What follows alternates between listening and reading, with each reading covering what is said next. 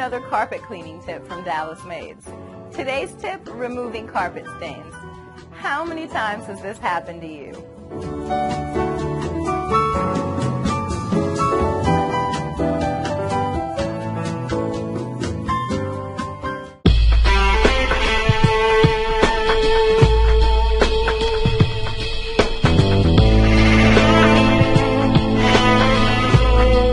Red wine stains got you down? Turn that frown upside down. Dallas Maids is going to show you how to get rid of that red wine stain fast. It's a trade secret. Think you can handle it? Okay then. Ready, set, vodka. We do not drink the vodka. No, we're going to fight alcohol with alcohol. Just follow these 3 easy steps.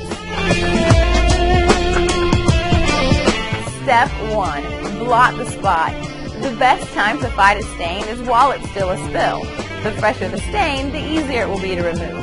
So get some clean white towels, even paper towels will work, and start soaking up as much of the wine as you can. Blot the stain, never rubbing. Rubbing will only make it worse. When one towel gets dirty, switch it for a fresh one.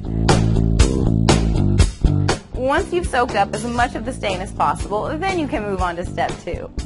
Step 2, bring on the alcohol. You can use any kind of clear alcohol to treat the stain. Rubbing alcohol and white wine works too. We like to use vodka. Apply a generous amount of vodka over the entire stained area. Step 3, blot some more.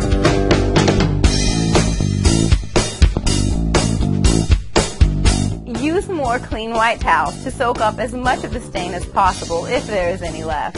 Most likely the clear alcohol removes the stain completely. The alcohol is strong enough to remove the stain while not strong enough to harm the carpet.